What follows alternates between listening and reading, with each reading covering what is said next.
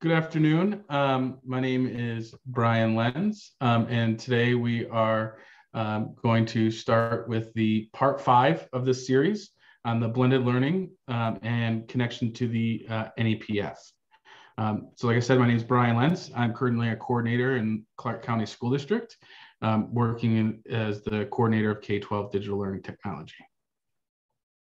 And I'm Tambri Tondrick, the Executive Director of Operations for Beacon Academy of Nevada, which is a blended, it's an alternative high school that follows a blended learning model. So before we begin, because we do have a participant this evening, I'd like to know, Crispin, we are on the 5th domain. And I was curious if you you haven't watched. So Brian and I had prepared a recap that we were going to do at the end, but I think it would be helpful for us to flip that. And so we can talk about the 4 domains and then go into detail on equity, if that works for you, Brian. Yeah, absolutely. That's a great idea. Let me just jump ahead to our recap slide. And I'll take domain 1. And in domain, what we're talking about in this series is when, I didn't ask, are you an administrator? I'm an assistant principal here at Jacks Valley Elementary. Terrific. And do you have teachers teaching in a blended learning model at this point? No, I would say not at this point. Okay. So what we're focusing on is aligning the NEPF to doing those observations when your staff is using blended learning. So when you're going into a classroom observation and the class is blended, even somewhat blended or on those lessons that are blended, the whole point of this series, and this is the 5th one, is to help administrators and teachers who are trying to meet their performance benchmarks, and then the administrators who are evaluating teachers, what are the look-fors? So when you walk into a blended learning classroom, what am I looking for? And so we divided into these 5 domains, and the first one is data-driven instruction. And so what you would expect from a beginning blended learning teacher is that they're using a singular source of academic data. So that's what's just driving the instructional decision making. Where when they're developing and they're learning a little bit, they're using multiple sources. And then the teacher that's more experienced in practicing is using multiple sources of academic and non-academic data to drive the instructional decision making, and I'll talk you through some examples here in a minute. And then the achieving is the multiple sources of academic, non-academic data used together to always drive instructional decision making. So, as you can imagine, the beginning singular source, they're making their decisions on instruction, and in blended learning, oftentimes you're going to see students in the classroom on different lessons, different parts of the lesson, so that, they're going at their own pace through this. They may have to complete everything by Friday or, in 2 weeks or something like that, whatever the hard deadline is for that section. But at the same time, you have students in different parts.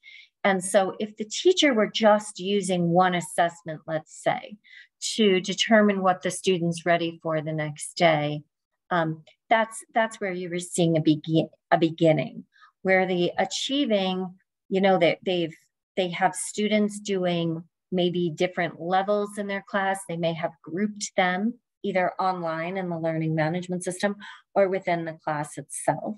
So how did they determine those groups? And it was probably based on, let's say, MAP scores. In addition to MAP scores, they're looking at the student's level of engagement, whether they're, self-motivation, those are those non-academic type of data, you know, that they're observing. And then what are they using to drive that instruction? So I do have a blended school. And so what my teachers are often doing is we're using MAP to identify where the gaps are in the learning. And then we're watching them advance through classes, and they get stuck because they've reached a point in the class where they definitely need interventions to get them through that. So when they come in, the teacher knows I'm going to work with Johnny on lesson 2, and some of the other students and may need something else. And we use peer tutoring. We also use interventionist strategists, those type of things. So that's what we discussed in domain 1. Do you have any questions? I guess just thinking about blended learning, how are you guys defining it through this model? Because I know I might have my own perception of what that looks like, but what are you guys, what's your definition and what does that look like when we just say blended learning? So by definition, it's like the students are working at their own pace, somewhat their own path, their own place sometimes. Did I miss one, Brian? Place, path, and pace? Yeah, and then this is something else that we talked about, right? So like I like to talk about it in regards to this, because a lot of times we think about technology in the classroom being blended, but really one of the things that we need to have incorporated is digital content in some way or form, where it's not just the teacher that's delivering tier 1 instruction, but students are interacting with it from a digital platform or a learning management system, something like that. And in that way, the teacher is then spending more of their time working with the students on the higher level, like Bloom's taxonomy, right? Like facilitating the learning at that level. And so no matter what the model is, if it's a flip model or a hybrid school like Tammy's school, where the kids are doing some of that instruction when they're not on the school site, but away from the teacher, then when the teacher and the students are in the same room together, they're doing the fun work, right? And then the tricky work. So the students have access right to the teacher right when they need it. And it also allows the student to be able to work with their peers, and that teacher to be able to, again, talking about domain 1, gather that informal data just by walking around and having those conversations with the students. Those small groups are going to be really important for the teacher to facilitate, because that's really going to tell them in between the MAP scores, what should I be doing on a daily basis for these students? Does that make sense? Yes, it does, because I know some of it here at JAX, I know our teachers, one of the things we've been working on is developing learning plans where we take the standard, you break it down, unpack that standard into learning progressions, and then you have activities that are, learn about it, then you practice it, and then there's that evidence of learning, which sounds like there's some elements of blended learning in there. That's why I asked that question, but obviously I haven't done a lot of research around blended learning, but it sounds like we might be doing some of it already in our school. So I'm glad. That's one of the reasons when I saw the title, and I don't know how I missed the other 4. It sounds like you guys have been doing this for a while, so I apologize. But anyway, that's what caught my attention, because I know we're moving in that direction in our school, where we're really trying to personalize learning for students based on, the teacher not being the only source of, they're not the only one in the classroom that can provide that instruction for kids, but using, computers, and it's not only about computers, it's, what kind of small group instruction is happening within, what kind of centers are in the classroom where kids are going and getting that individualized skills that they need. So that's why I asked that question earlier, because I just want to make sure I'm understanding where you guys are coming from. And it sounds like we might be doing some elements, but I wouldn't say we're quite there. Well, you may have told us, what grade level is your school? We're preschool through 5th grade in this school. So what you may find with that grade level and is your teachers use a lot of, it's just called a rotational blended model, which I really think that's a great direction at the elementary level. And it's probably what you're seeing where I'm assuming you have purchased some content for your teachers to use, whether it's a math program or a reading program. Yes, they do Lucy Calkins, and they're doing Eureka Math. And I'm new to the elementary world. My whole career has been secondary. So that's the other piece for me. It's like, this is my third year in elementary, so I'm learning a lot. So, but I do know we do Lucy Calkins reading, and some teachers do the writing piece, and then Eureka Math is what the math teachers use. I'm not familiar with those, but I'm also secondary. Brian, I think has a broader scope of what's being used across the state. And so basically what I've observed when implementing blended learning, looked at different models in different schools. And what I saw a lot at the elementary level is one of their stations would be set up, where the students were working online and the students were where they were at. One student was in lesson 1 and another student was in lesson 10. And they were just progressing at their own pace, which definitely is blended learning. And then the teacher sat at a station and provided that intervention, the direct instruction, or the support as the students circulated. And so they had different activities at each station, but it would be, let's say, a math unit. The whole circuit was focused on math. Right. And that's really the model that I've observed at the elementary level. And I think it's an easier place to start for elementary, or a more natural place to start, because they've been doing this type of teaching all along. They group their students in their class. At least I'm assuming they do. When I observed, they did. And so I think it's a more natural progression for them to begin to implement blended learning. And then what you've probably been forced to put into place due to COVID is, how are you supporting your students when they're not on campus and have to work from home? And that's the other element. That's a different blended learning model, but that's absolutely the critical piece of this, is that student can continue their math lessons at home. And then the teacher can set up different ways to support the student who's not in the classroom. Or maybe you have done that at the admin level, where you have designated teachers or interventionists who are reaching out to students who are in quarantine and things like that. Yes, absolutely. Yeah. All that and more. Yeah. All the craziness we've dealt with. But yes, you're absolutely right. We've all had a little taste of all of that, where kids, and luckily we never really at the very beginning we shut down, but we had our schools open the whole time. So our students were coming every day. So that was really good. But then the students that were quarantined, we had to provide support. So yeah. And then one of the other things too is, as you're looking at like what that content is, it's important that the teachers understand what the content is doing, right? Whether if it's all at grade level and at the standard level, what's the teacher doing to support the students to differentiate that learning? Because now the program's taken care of at grade level, then that teacher may need to provide more supports for the students that aren't ready for that yet. So whether they're opening the class with some review, or the students that are ready for more, what are they providing that extend it? Or maybe you have a couple products, one that is able to go down and is more adaptive to provide that for students.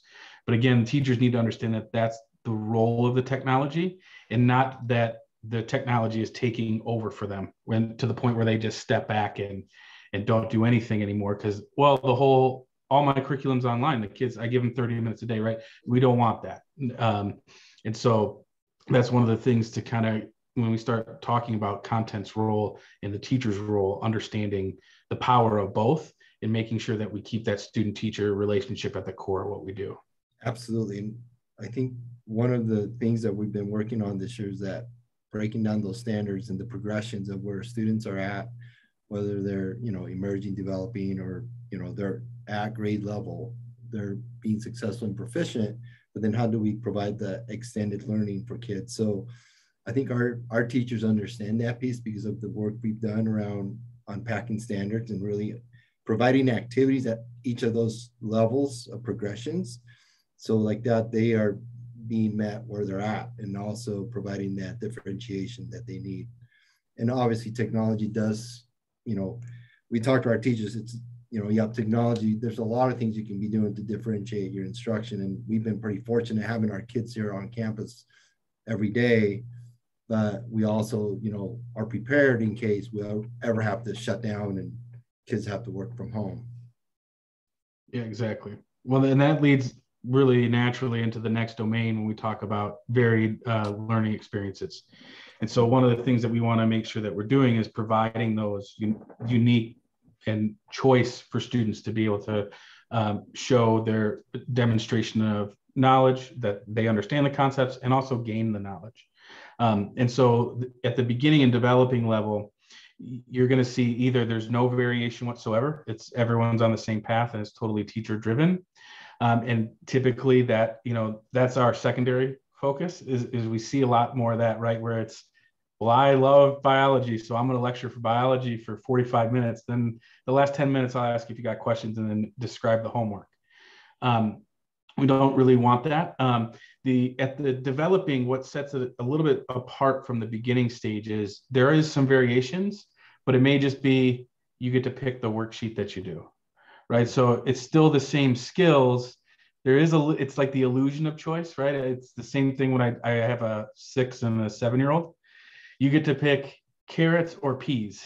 It's an illusion. They're going to get their vegetables that day, right? But it's the same thing, right? Like they're eating the same way. That's not necessarily a truly authentic varied learning experience for the students. So we need to make sure that we're working in more choice for them.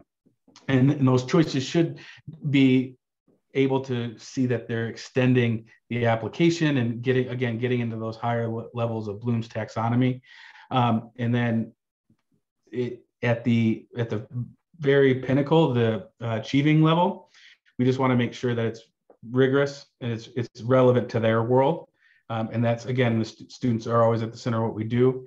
I like to talk about, I used to thought I was really cool talking about skateboarding, but when you start breaking into small groups, if I'm talking to 3 softball players, skateboarding is no longer relevant, right? Like, so I'd have to switch my examples, switch my things to make it more relevant and connect to them. And so that's kind of what we're looking at when we talk about the varied learning experiences.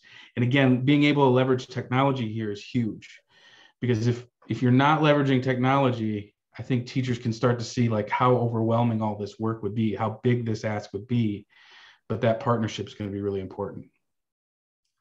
Awesome. Yeah, will you guys be sharing this PowerPoint? Sure. Okay, cool. I'll put it in the chat.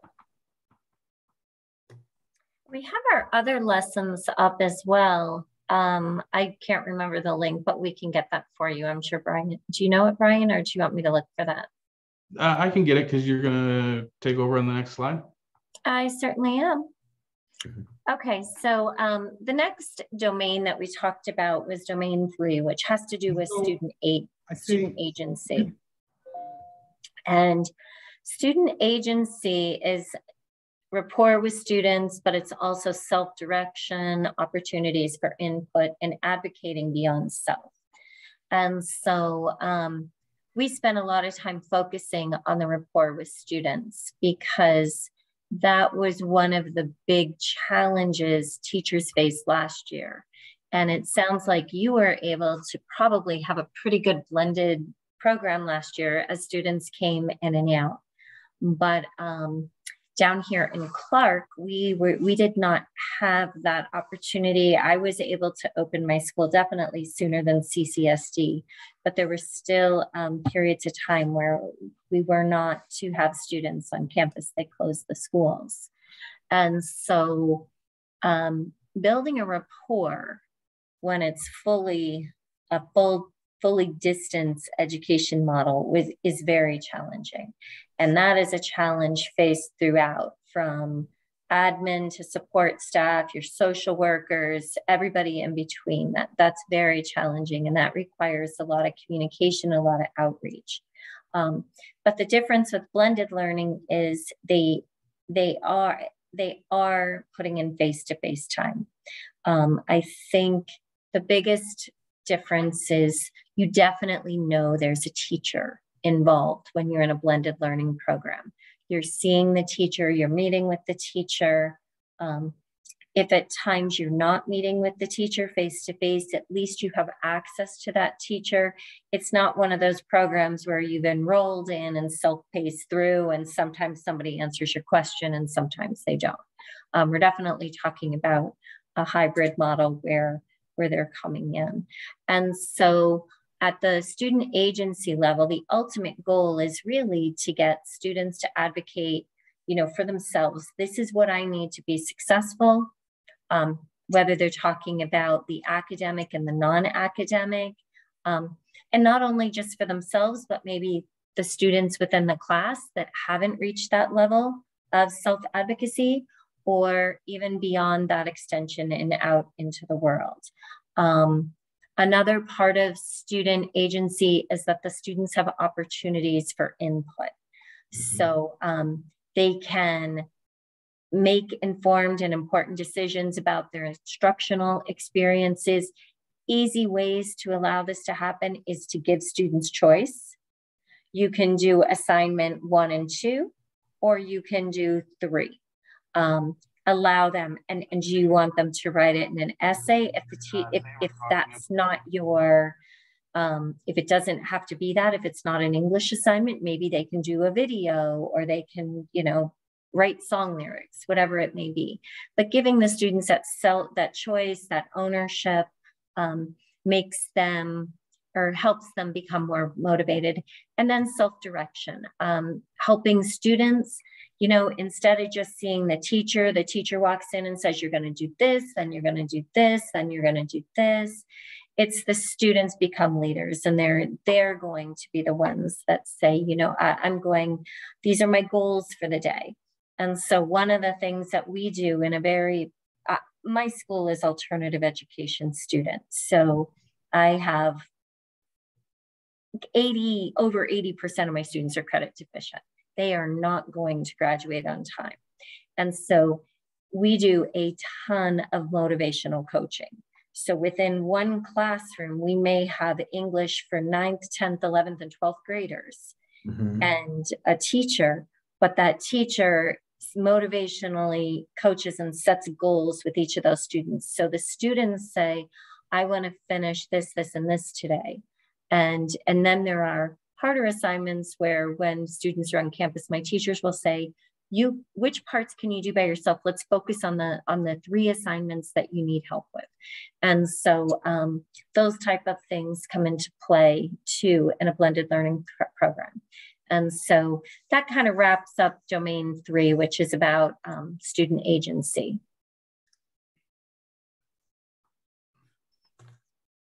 And then this one, routines and procedures, it's just good teaching. It doesn't matter whether it's blended or not.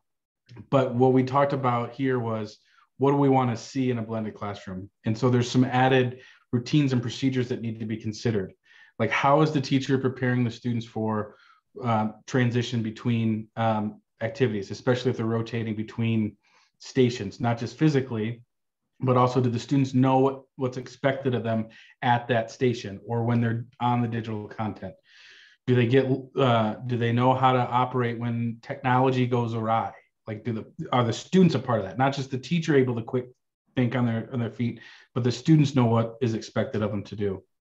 And so looking at that, you want to see good teaching. And that's basically the difference between beginning and developing.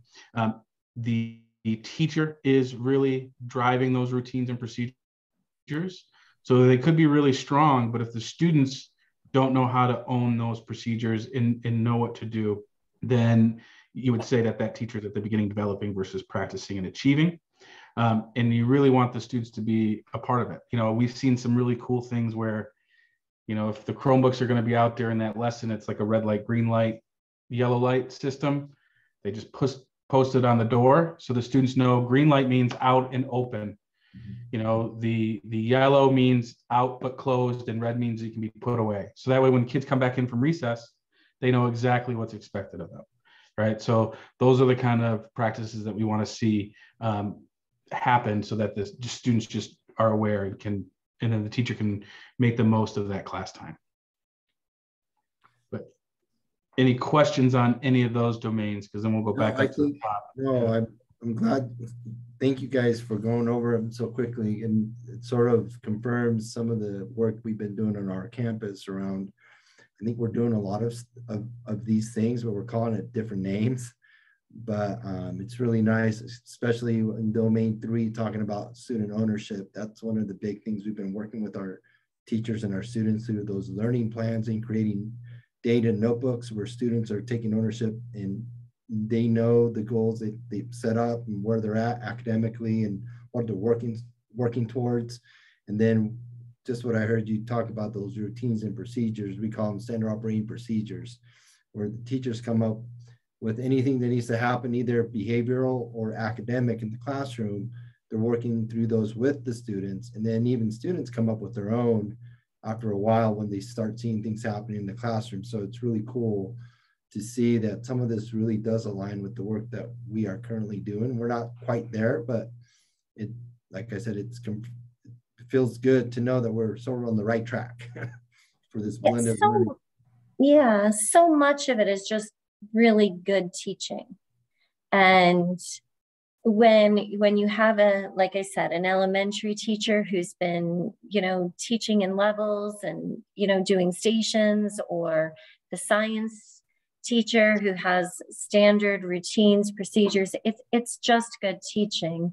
And so this is just bringing in that the technology to help students go at their own pace, to help them prevent that student from getting bored, or help that student who maybe, as Brian mentioned before, isn't quite at grade level, but it gives them an opportunity to go through the lesson multiple times, or go back and say, I really didn't get that.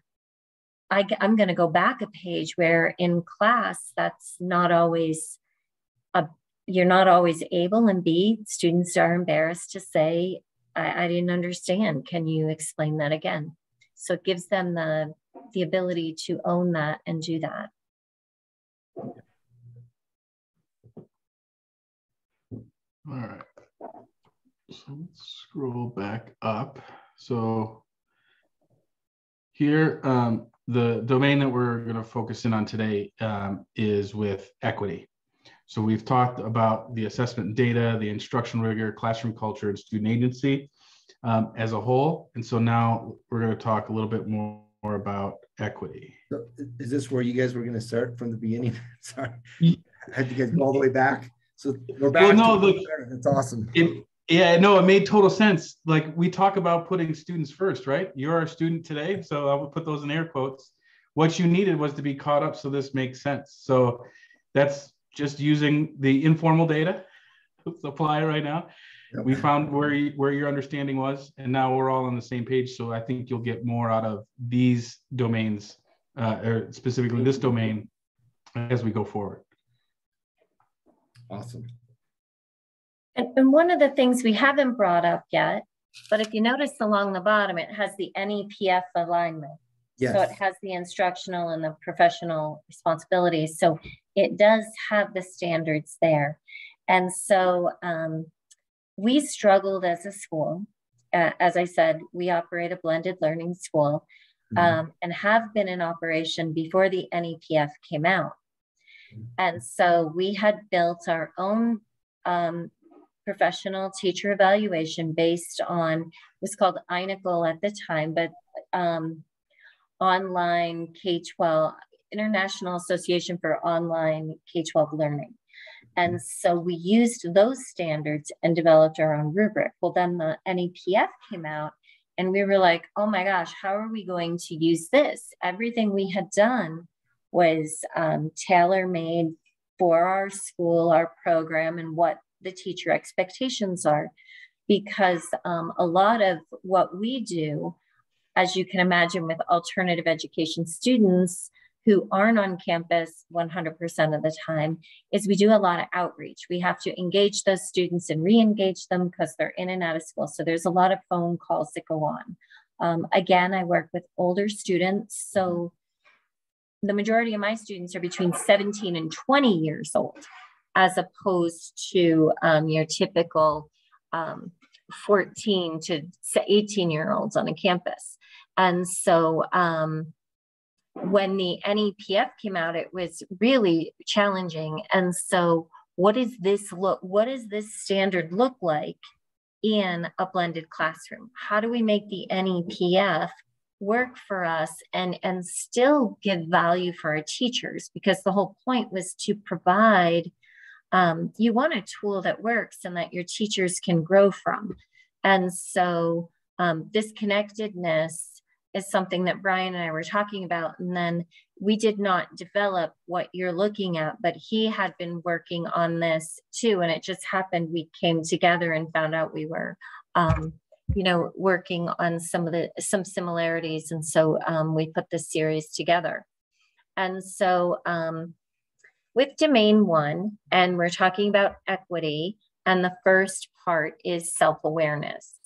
So the self-awareness is that the teacher understands that bias exists, but not really recognizing that they have their own personal bias. And that, I think we all struggle with that at times. And then the teacher recognizes personal bias and can articulate how it might impact the learning space. And then we go into the next one, which is the teacher recognizing historical and contemporary roots of personal bias, and regularly reflects on how individuals who are different are treated in the learning space. And then the achieving level, which is a comfort in leading discussions across lines of differences with students. And so we'll go into more detail on the next slide. So these are some examples. This is what you would see in a classroom. And I'm guilty of the first one. I struggle greatly with pronouncing students' names, especially I have difficulty with the Spanish pronunciation of names. And so that is something that I am, as a teacher, I'm well aware of, and it's something that I work on, and I write the phonetic, I write it out so that I can say it. But that is definitely something, if you were to go into a class this time of year and the teacher still doesn't know their teachers' names, that might be a red flag there. A developing teacher, the teacher assumes students who behave or are categorized in a certain way do so because of their character rather than in response to environmental circumstances. And that's something too, where a student can be well behaved in one class and then acts totally different in another. And it could be because of the other students in there. It could be because of the routines that the classroom itself, the teacher hasn't set those routines that work for the student, things like that. And then the other look fors are, in each of these, where Brian and I try to focus on what is the student doing? Are the students singled out? Are there lines of differences, whether we're talking about culture, race, sexual orientation? Are they not represented or discussed, or are they used as a way to label or divide students? And so these are just some look fors when you go into a classroom. And then Brian, if you want to take over on the next slide. Yeah, sure. So what you're going to look at then at the teacher at the practicing and achieving levels, what we'd like to see is the part of the whole structure of the class is it's equitable and thoughtful language is being used, right? When you're talking with students and the students are talking with themselves. So it's not just necessarily, again, teacher driven, but how well have the students bought into this? And so when you look at how are they engaged, is it age appropriate for them to be engaging in the activities that celebrate their culture and the racial and social class or sexual orientation? And it's a positive part of the classroom and not used to divide, right? Or is it just, ingrained in the classroom activities as opposed to, oh, hey, calling out to it every single time, and that could make the student feel uncomfortable. And so one of the next things that we like to do around these is, all right, what are some questions that we could ask either in a pre or a post observation or a walkthrough with the teacher to help inform what we saw and get the teacher to understand what type of change may be needed to reach the achieving level. And so one of the first things here then is that you could ask is, how is the teacher tracking and understanding the interactions with the students? And are they even aware that, hey, when you call out this, are you aware that this could make a student feel uncomfortable? And having that open and honest conversation. And if the teachers get really defensive and shut down, maybe that goes back to, well, let's take a look at our own personal biases and see, like, I'm not attacking you as a person, but we need to start thinking about this from the student perspective. How can we be more inclusive? And then what are the teachers using to talk about and collaborate the proficiency levels for students to make sure that they're identifying these biases? So is there anything that they do when they're looking at these activities to try to say, hey, this is, every single example I have is of a white male when I talk about science?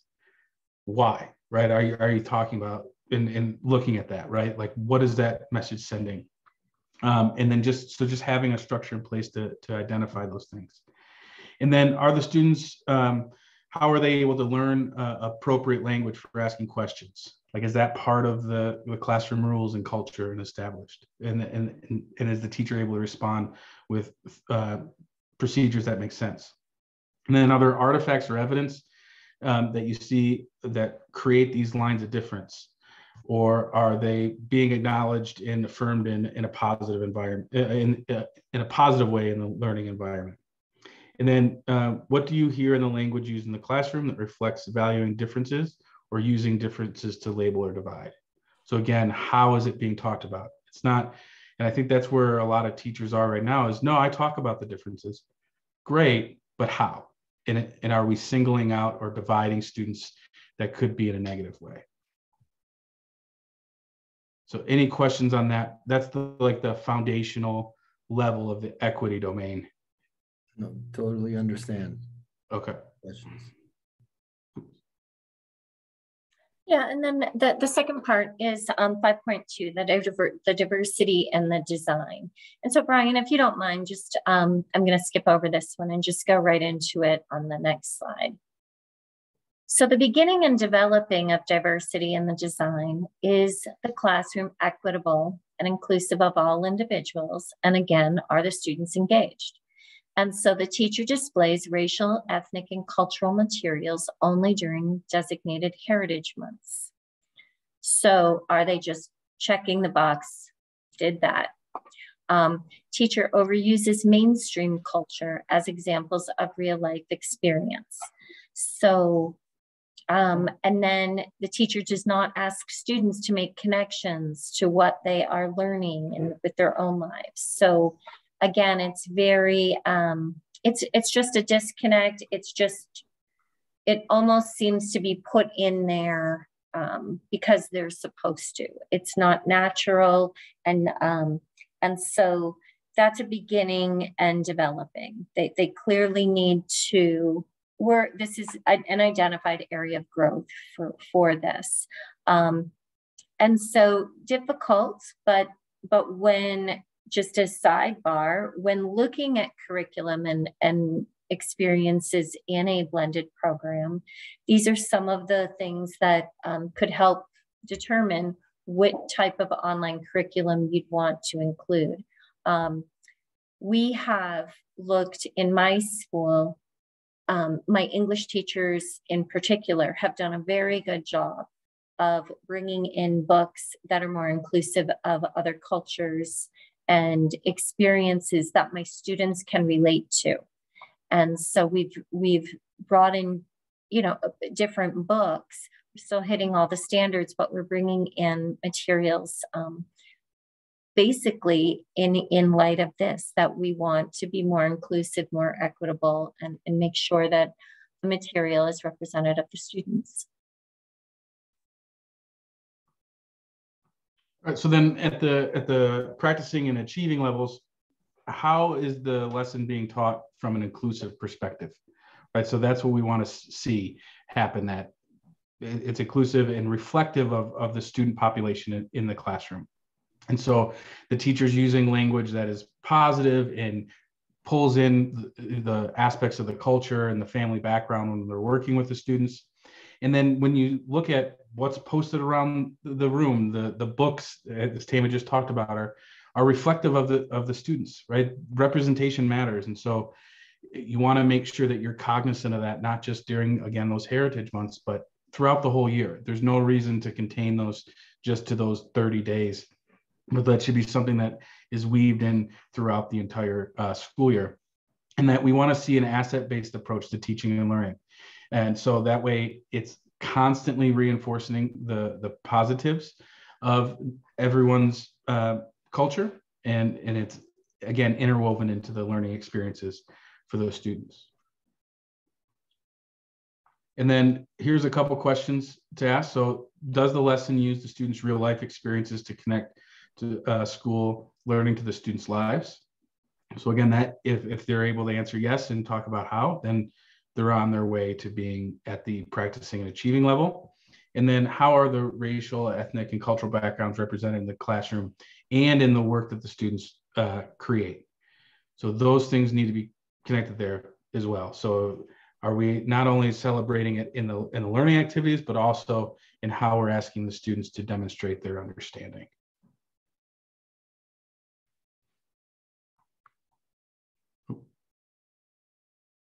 There's the two questions. All right.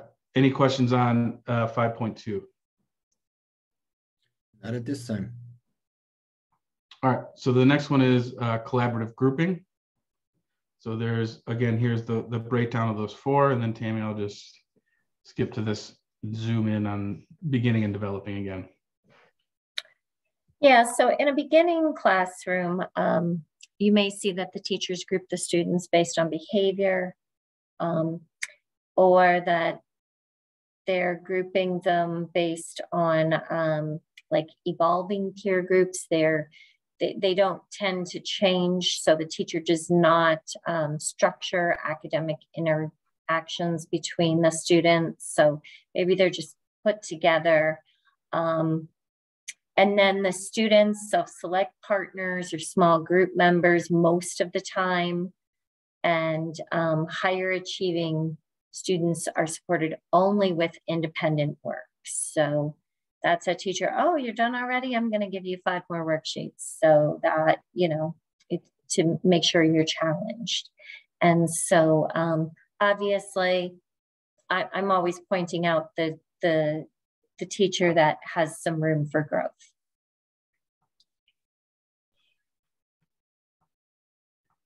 All right, so then when we start looking at the practicing and achieving levels, how are those groups being formed? Is the teacher taking into consideration the individual interests and academic needs for the students when they're making those groups?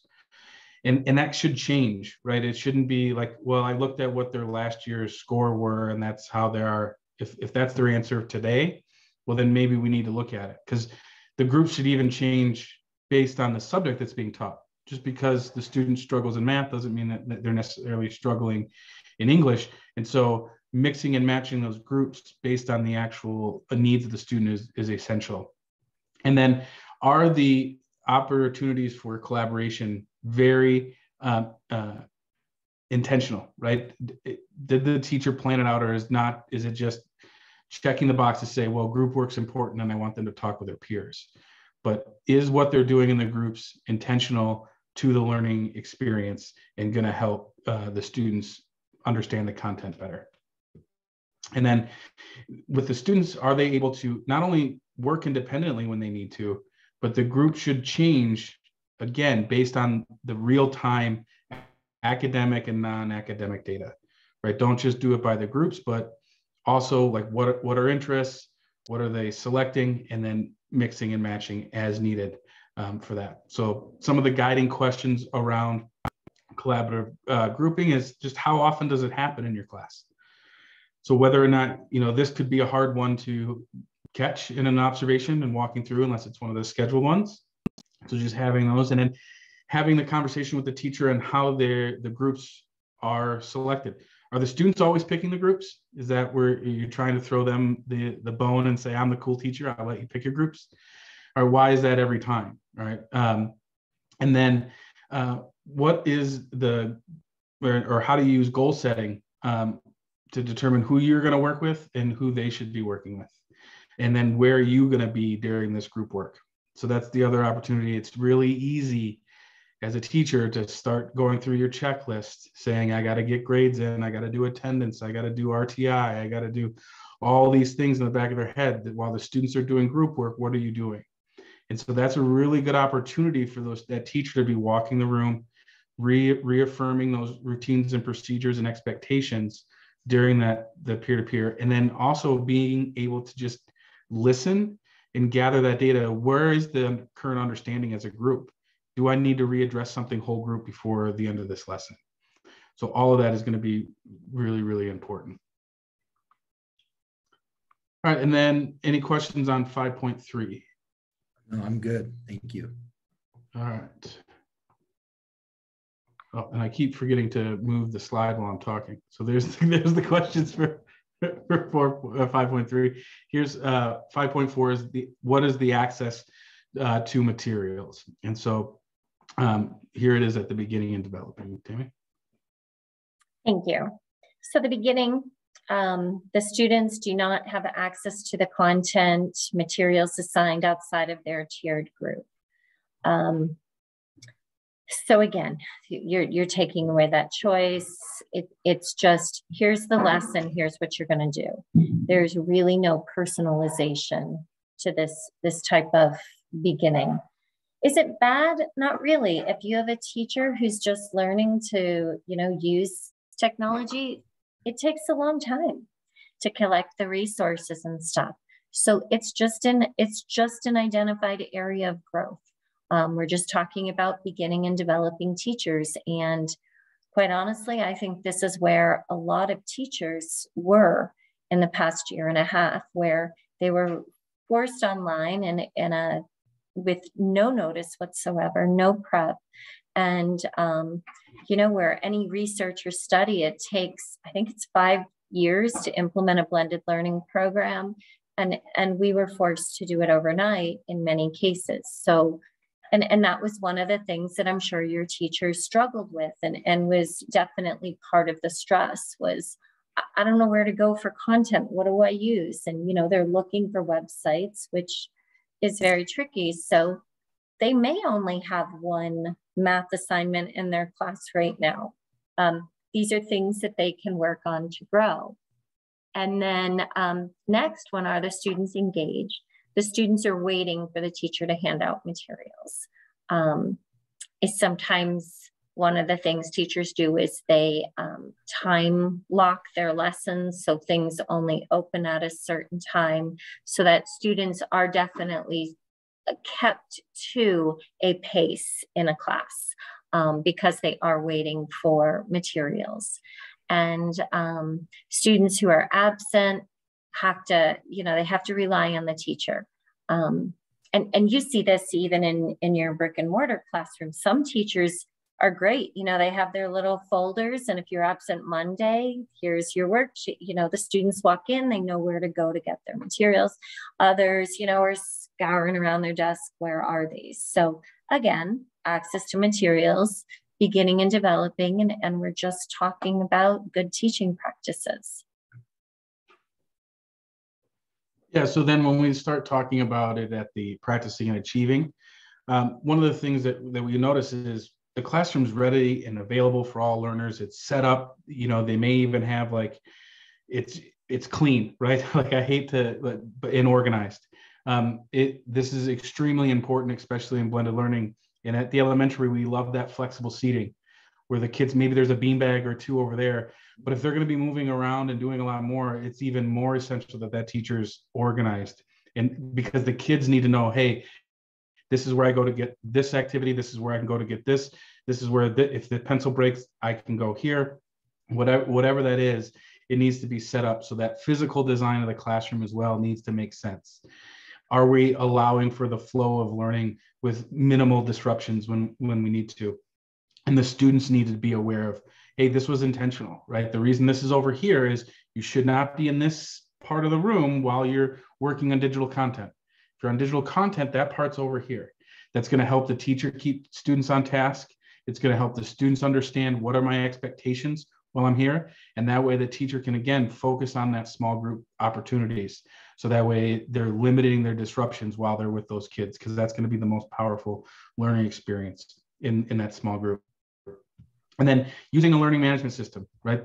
The Nevada Department of Ed has purchased Canvas for every user. That's a great one to start. There's other ones that are out there, Google Classroom, something that's there where students and families know where to go, and it's consistent and it's designed well. So again, it may not be right out of the box and teachers may not be ready, but that's where we should be striving, because it's going to start to teach that self-reliance. If it's always in a consistent spot and it's readily available, your students and families are going to be more likely to use it. All right, and then how do the students feel? Do they feel empowered? Are they able to express their needs to be able to say, hey, this is what I need to be successful? And do they do it often enough? And so when we start looking at the questions that we can ask, and some of these you could even ask the students, right? When you're doing your walkthrough, just talk to the student. Hey, what do you do when you're absent? Are they able to answer that question? Oh, I just look in Google Classroom, or I look in Canvas, and this is where I get my makeup work. How do you see the students accessing the content materials or the physical materials? Do the students know where to go? Like, hey, if you needed another glue stick, where would you go? All right. Those are the questions students should be able to answer as you're walking through. And then how do you see the students taking ownership for their own learning? And if they're not, and they're not able to ask those things, maybe having that conversation with the teacher, when pose that same question, it's a non-threatening question, and they should be able to, hey, how do you see students being able to do this? And if not, then you start having, okay, what can we do to facilitate that? So that way that student's not coming up to you while you're at your kidney table doing the individual math lesson because they couldn't find the scissors, right? Like, let's get to the part so that way you can value that time again. And then how is that physical classroom set up to support all the learners' needs? So those are the 4 strands in that 5th domain. That's the equity domain, right? Yep, the equity domain. So when we start looking at all these 5 domains, we have a few reflection questions. What are some areas of overlap that you kind of see?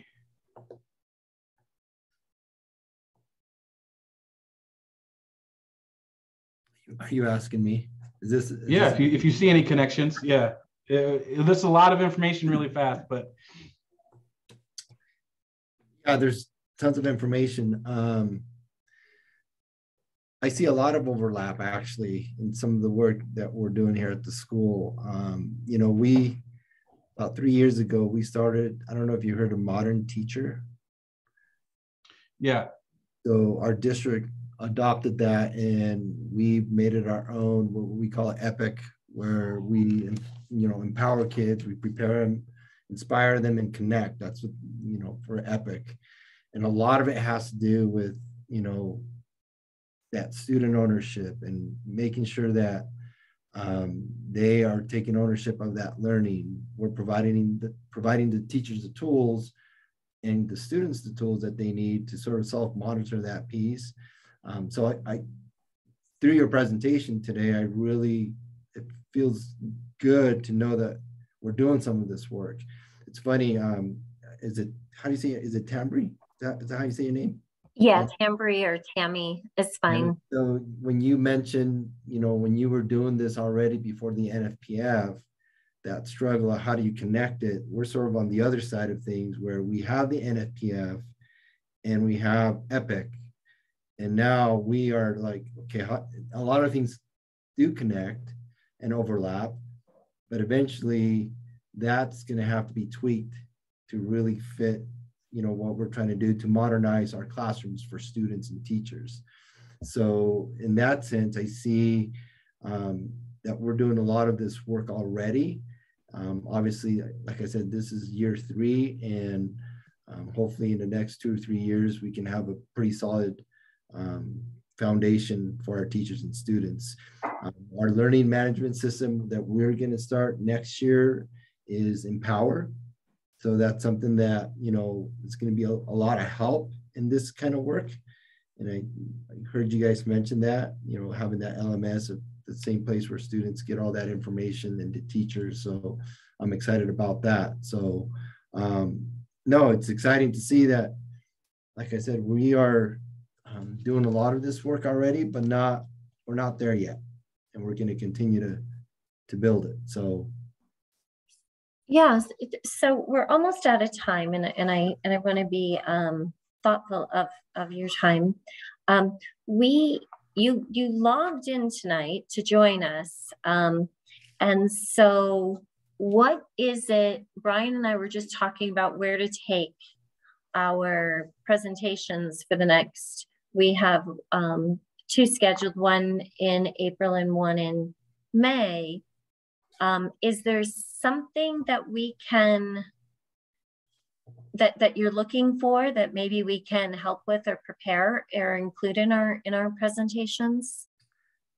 And this is all around blended learning? Yes. That's a pretty deep question. Well, that's okay. We both put our emails in the chat. Okay. Where we're going to take our next one is really what you're talking about. We had talked about doing like the implementation of blended learning. So taking a look at how to get this in your, what you need to do to prepare your school for blended learning.